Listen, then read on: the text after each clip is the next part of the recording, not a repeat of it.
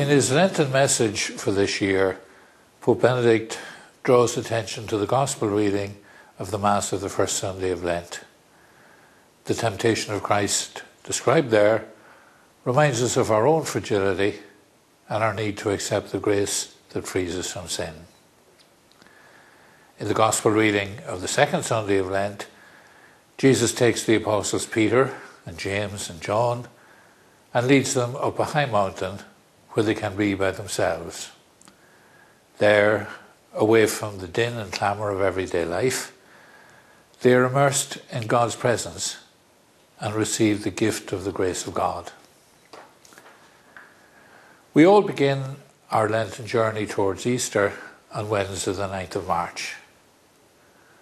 Can I extend an invitation to you to join the priests and the people of the Diocese of Clogher in a day of prayer and reflection on Lochderg Pilgrim Island in County Donegal.